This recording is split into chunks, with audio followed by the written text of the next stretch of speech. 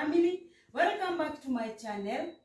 This is your girl Chef Abby, the best chef in Kenya. If this is your first time visiting my channel, please make sure you hit the subscribe button. And today I'm going to show you one of my way of preparing vegetable omelette. And what I'm going to use is, I have very small cubed cabbage, I have chopped dania, I have chopped onion, I have chopped carrot, and I have also chopped tomatoes. And all my ingredients, I'm going to prepare 2 omelettes. Stay tuned until the end. Make sure you preheat your pan. Then beat your 2 eggs.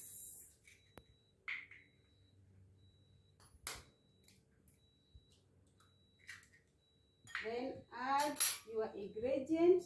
I'm going to use 1.5 tablespoons of cabbage, a little bit of danias, 1 tablespoon of onions, 1 tablespoon of carrot, and 1 tablespoon of tomatoes. Add very little salt and then mix them together.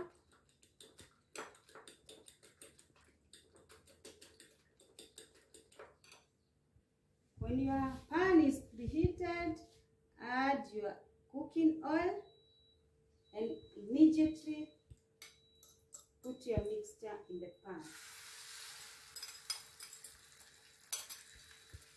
Make sure it's spread well.